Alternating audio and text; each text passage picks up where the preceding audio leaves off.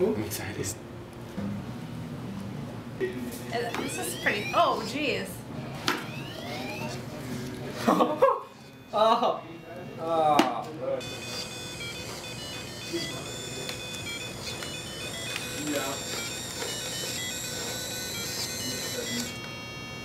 Damn it! Is there other worlds? No. If you beat this one, you go to World 2 after you make it. Skip faster! Oh, I had that. Go get it. I'm pretty good at Mario, I'll tell you that.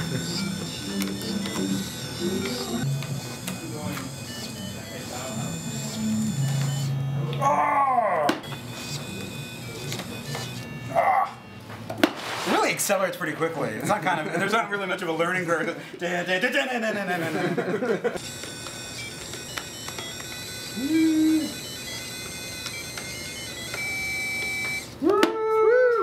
You won? Oh, it's going to leave that. Oh, that's hilarious. I made it!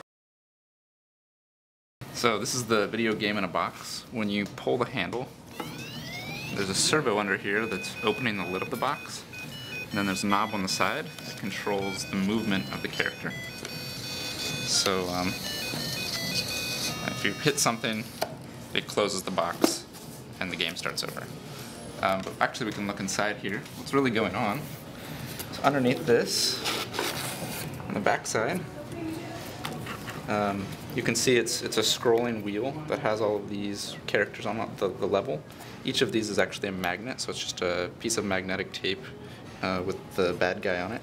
So there's one servo here. This is a continuous rotation servo, so it spins the background. And then the little arm up front here is a servo that moves your character up and down. So you can see it's actually just a piece of like a soda straw with a magnetic sensor underneath Mario here. So it senses when it goes over all the bad guys. And then yeah, these two servos here, it's pretty straightforward. They're hooked up to a couple of servo boards on the Teagueduino. The other servo that opens the box is here, just a little popsicle stick to open it. Yeah, and then we have a piezo speaker you can see kind of inside here. So all the sounds that we're generating are just out of this little guy.